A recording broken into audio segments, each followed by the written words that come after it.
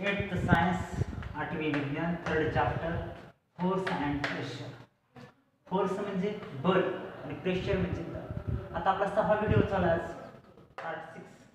आतापर्यंत आपण फोर्स म्हणजे बलाविषयी पाहिले. आज आपण प्रेशर म्हणजे काय पाहणार. प्रेशर विषयी today we R going to learn today about pressure means दाब. आता थोडं मिनिमाइज थोडं रिवाइज करू आपण कशाविषयी फोर्स विषयी रिवाइज करू. आता बघा पुश पुश म्हणजे ढकलणे, पुल पुल म्हणजे ओढणे, लिफ्ट लिफ्ट म्हणजे उचलणे, थ्रो थ्रो म्हणजे फेकणे. यामुळे काय होतं there is a change in the place of the object.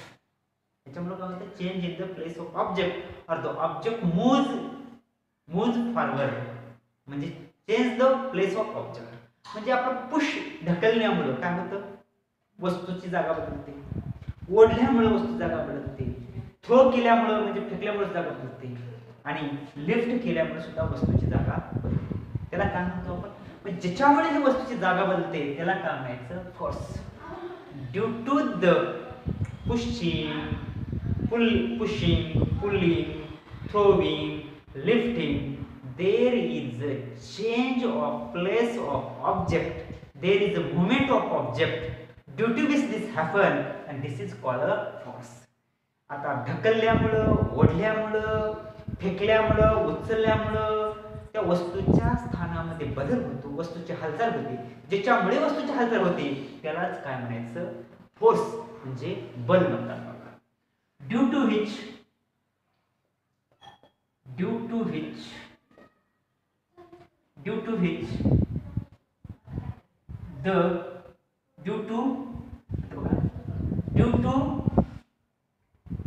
pushing,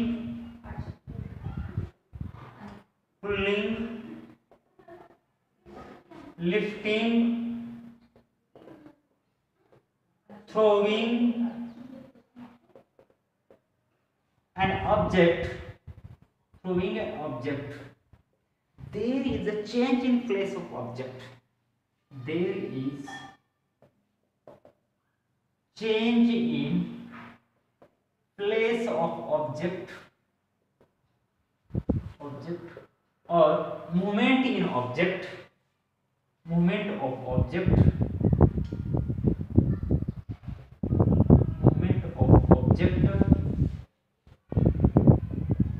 due to which there is a movement of object, there is a change in place of object, this is called force and that is called काय म्हणायचं force म्हणजेच बल म्हणतात. ज्या आता ओढण्यामुळं आपला ढकलण्यामुळं म्हणजे pushing केल्यामुळं, ओढण्यामुळं म्हणजे पुलिंग केल्यामुळं, लिफ्ट म्हणजे लिफ्टिंग म्हणजे उचलण्यामुळं, थ्रोविंग म्हणजे फेकल्यामुळं वस्तूच्या स्थानामध्ये बदलतो, वस्तू जागा बदलते, वस्तूची हालचाल होते. ज्याच्यामुळे वस्तूची हालचाल होते throwing, pushing, lifting, pulling, this is called a force म्हणजे बल. म्हणजे ओढण्यामुळे, ढकलण्यामुळे, उचलण्यामुळे, फेकल्यामुळे वस्तूच्या स्थानामध्ये बदल होतो, वस्तूची हालचाल होते आणि यालाच काय म्हणायचं बल. Due to pushing, pulling, lifting, throwing an object there is a change in place of object और movement of object that is called a force. लक्षात का सगळ्यांच्या. आता बघा फोर्स आपण पाहिले, टाइप्स ऑफ फोर्स पाहिले. कोणते टाइप्स ऑफ फोर्स पाहिले? संपर्क बले आणि असंपर्क बले. म्हणजेच काय contact and non contact force. Contact force and non contact force. म्हणजे आपण काय पाहिले संपर्क बले आणि असंपर्क बले पाहिले. दुसरं काय पाहिलं balanced and unbalanced force. Balanced force and unbalanced force पाहिलं. म्हणजेच काय कॉन्टॅक्ट फोर्स आणि नॉन कॉन्टॅक्ट फोर्स. आता आपण गाडी when we push the car moves forward, this is the contact force. The iron nails attract to the magnet, this is the non contact आपण गाडीला ढकललो, गाडी पुढे जाते, हे काय आहे? कॉन्टॅक्ट फोर्स म्हणजे संपर्क बल आहे. आता नारळाचं जे नारळ असतं, झाडावरचं फळ असतं, ते खाली पडतं. Due to the gravitation of earth the fruit of the trees fall down on the ground and this is a non contact force. म्हणजे खिळे लोक मॅग्नेटला आकर्षित होतात, मॅग्नेटिक फोर्स म्हणतात. नंतर झाडावरचं फळ खाली पडतं, ग्रॅव्हिटेशनल फोर्स ऑफ अर्थ म्हणजे पृथ्वीच्या गुरुत्वबलामुळे घडतं, ते नॉन कॉन्टॅक्ट फोर्स. आता बॅलन्स फोर्स आणि अनबॅलन्स फोर्स म्हणजे आता एखादी रस्ते आहे, टग ऑफ वॉर, जेव्हा एखादी रस्ते असते दोन्ही बाजूकडून समान बल लावलं जातं आणि जेव्हा ही रस्ते स्थिर असते, दिस is a balance force. when there is a hope, when same force is applied to the both side, then there is no change in the place of this rope, and this is called a unbalanced force. When more force is applied at one end and less force is applied to the another end, then the rope moves to the side of more force, higher force, and this is called a unbalanced. आता दुसरं एक पाहिलं, एक मोठा container पाहिला, एका container मध्ये खूप मोठं धान्य आहे. when we push one person to the container do not move its place. जेव्हा एक मोठं कंटेनर धान्याने भरलेलं त्याला आपण पुश केलं, ढकललं की ते कंटेनर पुढे हलत नाही. पण when two or more person push this container, the container change its place and slides on the surface, on the ground. जेव्हा दोन किंवा जास्त माणसं त्या कंटेनरला आपण ढकलतो तेव्हा कंटेनर आपली जागा बदलतो. म्हणजेच काय, to or more force when act on the body, then when two or more forces applied on the object, then the object moves due to their summation of or their addition of their all forces. म्हणजे जेव्हा मोठं जड वस्तू असते ते एका माणसाने ढकललं जात नाही, पण अनेक लोकांनी जर त्याला बल लावलं तर ती पुढे जाते, कारण सगळ्यांचं एकत्रित बल त्या वस्तूवर लागतं, वस्तू पुढे हालत जाते. म्हणजे सगळ्यांचं आपण जे अनेक बल लावतो त्याचं एकत्रित बल तयार होतं, हे सुद्धा पाहिलं. आता बघा दुसरे पाहिलं, force is a force expressed in, आता काय झालं, फोर्स एक्सप्रेस्ड इन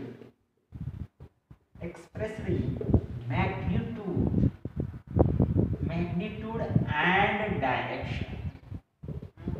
म्हणजे बल हे परिमाण आणि दिशेमध्ये व्यक्त होतं, परिमाण आणि दिशामध्ये व्यक्त होतं, हे सुद्धा आपण पाहिलं. Force expressed in magnitude and direction म्हणजे बल हे परिमाण आणि दिशेमध्ये होतं. सो फोर्स इज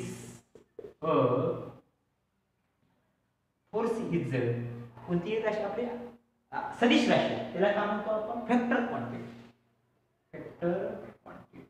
सदिश राशी, वेक्टर क्वांटिटी म्हणजे फोर्स काय आहे, वेक्टर क्वांटिटी म्हणजेच काय आहे, सदिश राशी आहे. फोर्स काय आहे, सदिश राशी आहे. अँड आता हे पाहिलं आपण, दुसऱ्या काय पाहिलं की इनर्शिया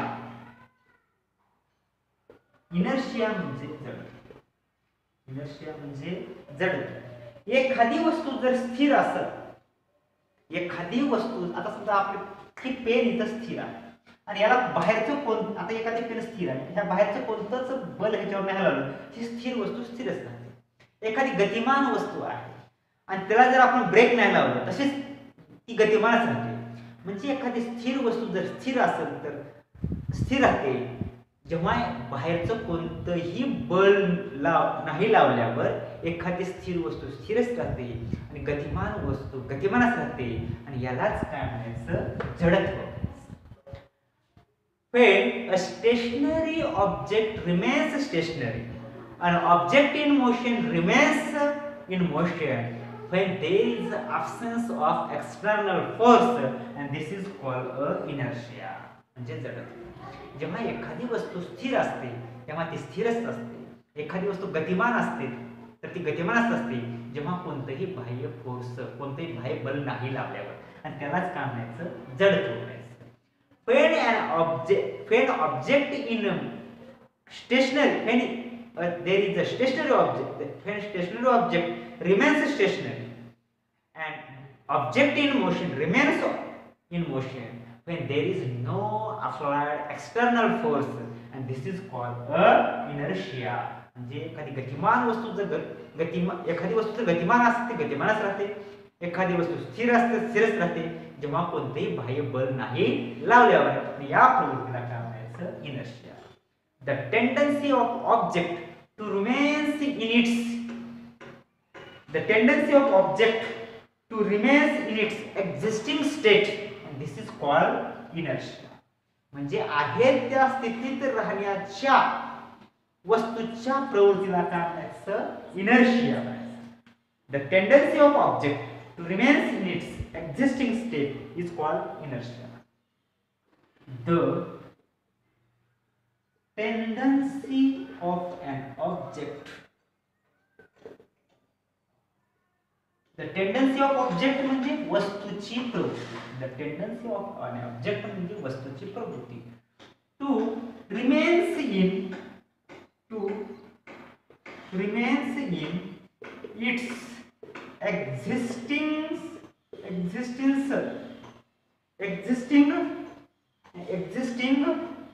स्टेट म्हणजे आहे त्या स्थितीत. एक्झिस्टिंग स्टेट म्हणजे आहे त्या स्थितीत इज कॉल्ड इनर्शिया.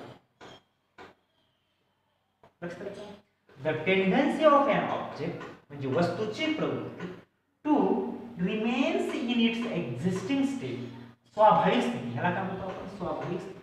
त्या आहे त्या स्थितीत स्वाभाविक स्थितीमध्ये राहण्याच्या वस्तूच्या प्रवृत्तीला काय म्हणायचं?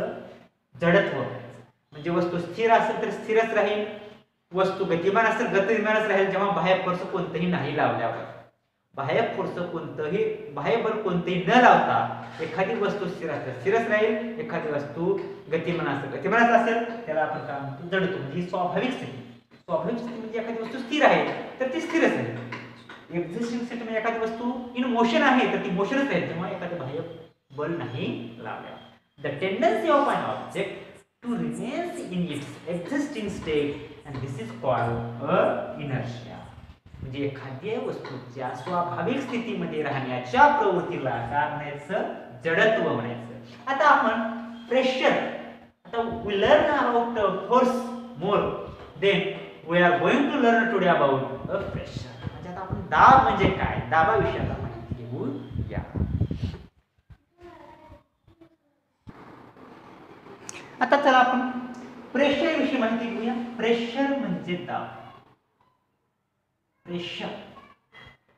प्रेशर म्हणजे काय म्हणतो आपण याला? दाब. चला थोडंसं आपण जाणून घेऊया. Let us learn about pressure म्हणजे दाब. आता बघा थोडंसं पुस्तकातला मी भाग घेतो.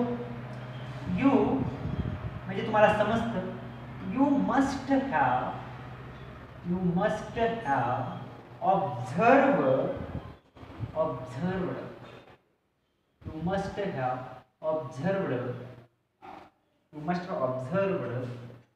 the tire of two-wheelers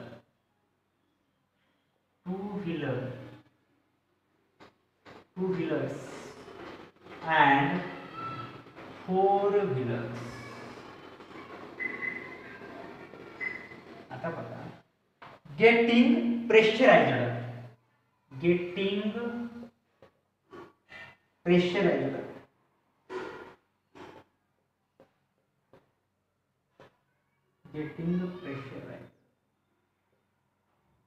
आता बघा, you must have observed. तुम्ही निरीक्षण केलेलं असेलच, म्हणजे केलेलंच आहे. यू मस्ट हॅव ऑब्झर्व, तुम्ही निरीक्षण केलेलंच आहे. ऑब्झर्व निरीक्षण केलेलंच आहे. द टायर म्हणजे आता माहिती टायरच आपलं. Tyre of the two wheeler म्हणजे दुचाकीचे tyre and four wheelers getting pressurise. त्याला दाब येतो काय रे? प्रेशराइज म्हणजे त्याचा दाब पडतो ना टायरचा, त्याच्यावर आपण त्याचा हवा भरतो ते. गेटिंग प्रेशराइज म्हणजे त्याचे काय होते? टायर म्हणजे गेटिंग प्रेशर, म्हणजे प्रेशर येताना तुम्ही पाहिलं म्हणजे त्या हवा भरताना तुम्ही पाहिलं असं. यू मस्ट हॅव ऑब्झर्व, तुम्ही निरीक्षण केलेलं असं. The tyre of two wheelers and four wheelers getting pressurise. म्हणजे त्याच्यामध्ये हवा भरताना तुम्ही पाहिलं असेलच. आता तुम्ही पाहतो आपण हवा भरतो. We fill the air in the tyre of cycle with the help of hand pump. बरोबर आहे का? आता आपण सायकलीमध्ये हवा कसं भरतो? हँड पंप भरतो. We apply the force to the hand pump to fill the air in the tyre. म्हणजे आपण काय हँड पंप असं दाबतो, बल देतो आणि त्या टायर मध्ये काय करतो आपण? हवा भरतो. आता पाहायचं the air feeling machine. The air feeling machine has the air filling machines has a pressure indicating dial. Pressure indicating dial or a digital meter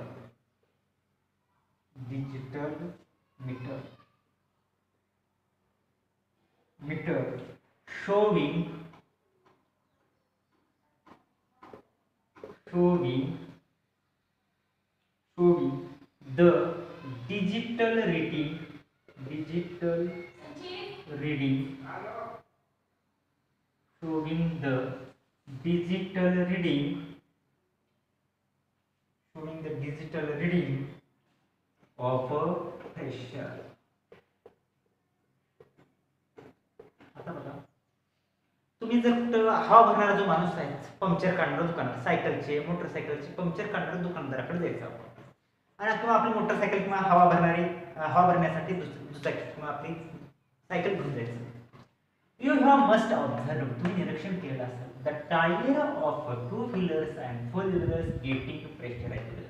Getting pressurized म्हणजे तुम्ही हवा भरताना तुम्ही निरीक्षण केलेलंच असेल. The air filling machine म्हणजे हवा भरणारी यंत्र, मशीन. Air filling machine म्हणजे हवा भरणारे यंत्र has a pressure indicating dial. Pressure indicating म्हणजे दाब दर्शवणारं एक यंत्र असतं. डिजिटल मीटर असतं. दाब दर्शवणारे गोल असतात बघा, असं गोल असतं आणि असं इकडे ह्याला हे असतं. इथून आपण काय करतो ते, आणि असं काटा असतो त्याचा, इथं 10, 20, 30, 40 आणि इथं 50 असं असतो. मग आता आपण मोटरसायकलमध्ये हवा भरायची. मागच्या चाकामध्ये जर when we filling the air in the back side tire of the motorcycle, then there must be a 40 pressure air. म्हणजे किती पाहिजे प्रेशर मोटरसायकलमध्ये? 40. आणि टू द अपवर्ड म्हणजे पुढच्या forward tyre of the motorcycle there is 30 pressure air. म्हणजे आपण तो काय करतो? तपासतो. आपण आपल्या मोटरसायकल चक्का काय करतो? तपासतो किती हवा आहे. आणि 30 पुढच्या चाकामध्ये जर समजा 30 पेक्षा कमी हवा असेल तर तो काय करतो? 30 पर्यंत भरतो.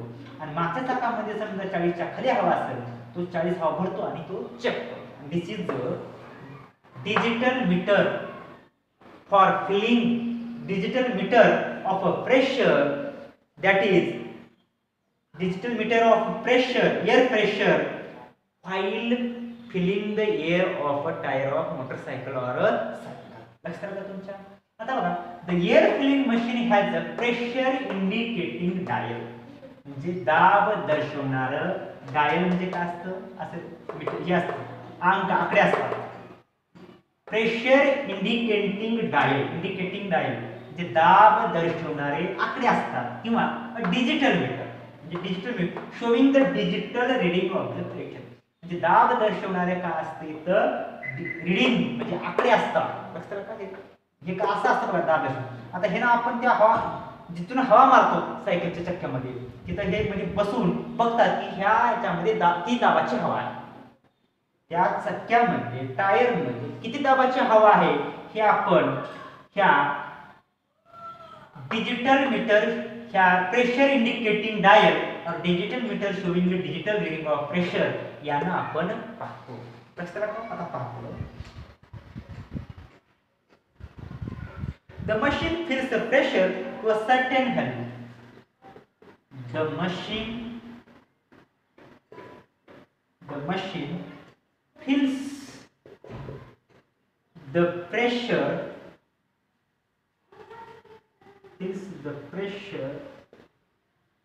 to a certain value. आता ती मशीन, द मशीन म्हणजे यंत्र, फिल्स म्हणजे भरते, द प्रेशर म्हणजे दाब भरते, हवेचा दाब भरते, टू अ सर्टेन व्हॅल्यू, एका निश्चित किमतीपर्यंत, एका निश्चित याच्यापर्यंत, व्हॅल्यूपर्यंत, एका निश्चित स्तरापर्यंत ती मशीन काय करते, हवा भरते. म्हणजे 40 हवा, आता 40 व्हॅल्यू आहे, किंमत आहे निश्चित किमतीपर्यंत. 40 हवा भरतो आपण मागच्या टायरामध्ये, 30 हवा भरतो आपण पुढच्या टायरमध्ये. म्हणजे द मशीन म्हणजे यंत्र, फिल्स म्हणजे भरते the pressure of air to a certain value, एका निश्चित किमतीपर्यंत, एका निश्चित आकड्यापर्यंत ते मशीन काय करतं, हवा भरतं. You R aware that force has to be applied for feeling air in a bicycle tyre. आता बघा काय म्हणते, महत्वाचा पुढचं बघा. यू आर अवेअर म्हणजे तुम्हाला याची जाणीव आहे. यू आर अवेअर म्हणजे तुम्हाला याची जाणीव आहे. दॅट म्हणजे की the force has to be applied, the force has to be applied,